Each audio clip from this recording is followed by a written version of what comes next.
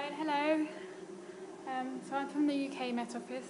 I'm going to carry on the sort of Pacific theme that we had yesterday.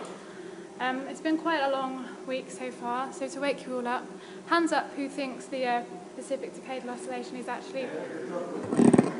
Can you hear me now? Hands up who thinks the Pacific Decadal Oscillation is actually predictable. Anyone? Oh. Hands up who thinks it might be predictable in the future. Are we optimistic? Sorry. Well, you want a caveat? Okay. Well, on a decadal timescale with a climate model. Yeah. Are we getting there? a few hands. Thanks for indulging me. Right.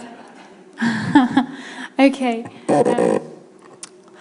So there are many indices for looking at Pacific decadal variability. We've looked at quite a few of them this week so far. I'm going to look at a couple in this talk. Initially, I'm going to think about the Pacific decadal oscillation as an EOF on temperatures with the global mean temperature removed. Here you've got the... So this is the sort of standard observed EOF pattern that we've seen a lot of recently. This is an average of the pattern that I get from the initialized decadal hindcast from the CMIP5 dataset. So the pattern's looking pretty good. As Matt Newman might point out, it could be a PDO-like pattern rather than an actual PDO pattern, but it's getting the same kind of variability going on in the North Pacific, and you've got the tropical node down here. As some people have pointed out already, this node does go a little bit too far west, but there's something going on in the model that's also possibly going on in the observations. There's been a nice study recently by Dong et al. Doing a much more simple definition for Pacific variability. Here they've just broken it down into two simple box averages. We've got a North Pacific box, and you take this away from the tropical box. So I'm going to look at both of these in the models, in the CMIP5 models. So now I've got time series. The shaded dark line is the observations. We've got the EOF definition up here, and then this box average PDV index definition down here.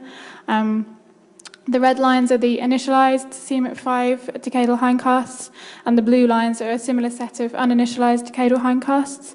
Now, for both of these time series, I'm actually getting some skill for the PDO. The correlation is looking at about 0.5, so we kind of thought, oh, this is quite interesting.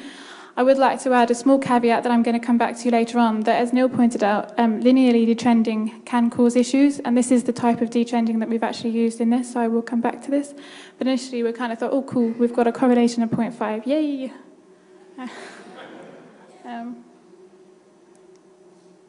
Breaking down the box average definition, you can kind of have a look at how much influence the North Pacific box is having and how much influence the tropical Pacific box is having.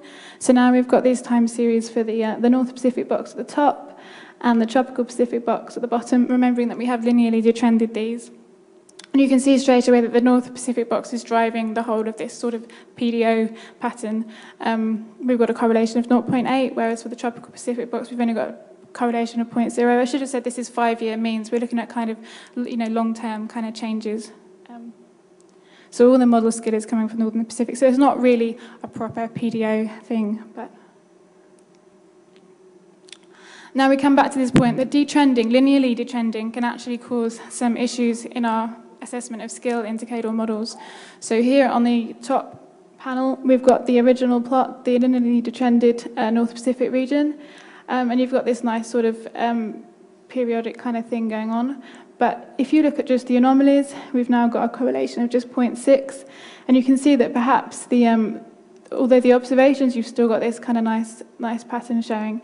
In the model now, we're not getting that at all. We're not getting this positive phase here. We're just getting this rising up from around the 1980s. So it looks like we might actually be putting in some artificial scale into our model. This is particularly because we've been removing a linear trend on quite a short period.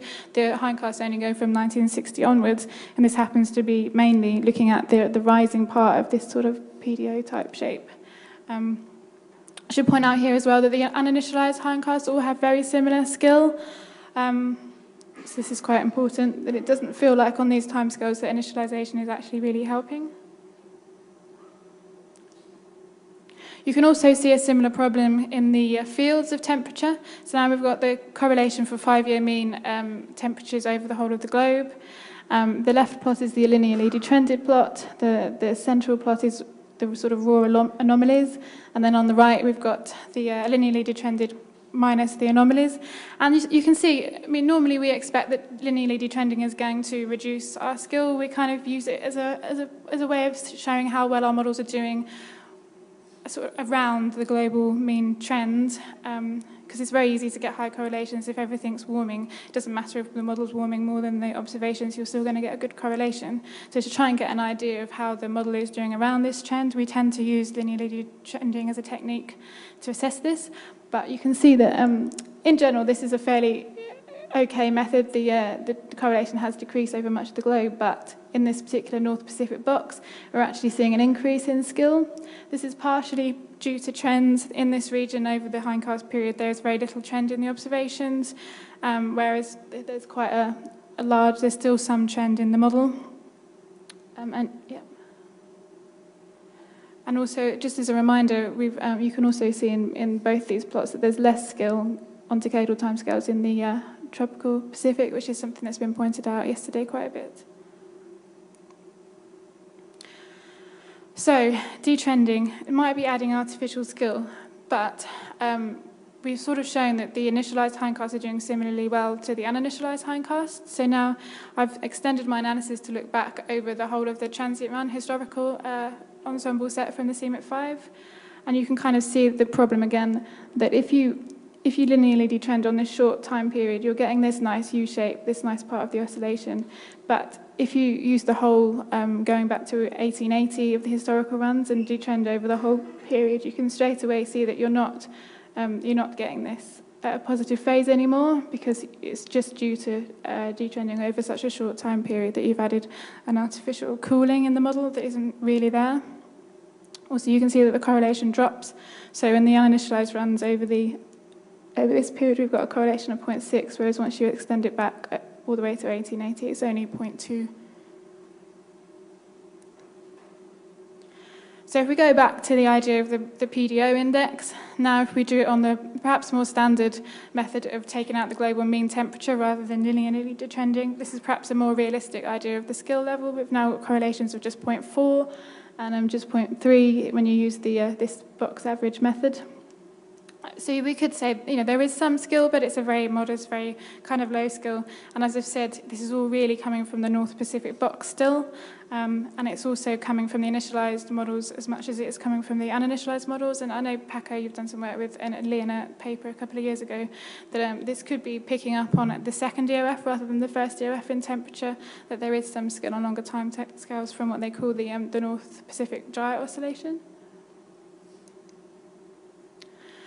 So if there is some skill coming from the uninitialized models, then it's kind of, we've got a good set of data at the moment from the CMIP5 data set to have a little look at which part of the external forcings might be driving some of this, this pattern. So I've looked quickly at the aerosol-only runs and the natural-only runs, and these are first of all, correlation plots for the aerosol-only and the natural-only.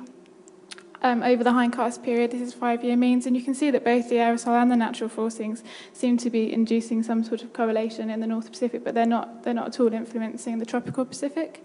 And you can also see it in terms of time series. So here we've got the historical runs going all the way back to 1880. If you look at just the recent hindcast period, for the aerosol-only runs, the correlation is around 0.5. We're getting quite a high correlation in this period. And the grey bar is meant to be showing the kind of residual noise that you'd expect just from ensemble averaging for the amount of members that you've got in this ensemble. And it is coming out. There is slightly more variance in the ensemble mean, suggesting there could be some real signal in this. And similarly for the natural, but the correlation is only 0.3. But then once you go back all the way to 1880, this correlation drops to sort of a negligible 0.2 and 0.1. This kind of fits in with a lot of stuff that people have been saying this week, including in Doug's talk earlier on today, that there seems to be something special going on in the most recent period, and aerosols seem to potentially be having an impact because they come into action in around the 1950s, whereas if you go back on longer timescales, they're not so apparent. So if this is a real result, then we need to know more about what aerosols are doing in the recent past, and also what they're going to be doing in the future. So in summary, models seem to capture the specific variability OF patterns very well. Okay, maybe this is PDO-like patterns, but they, all the models are sort of showing some signs of getting the right variability.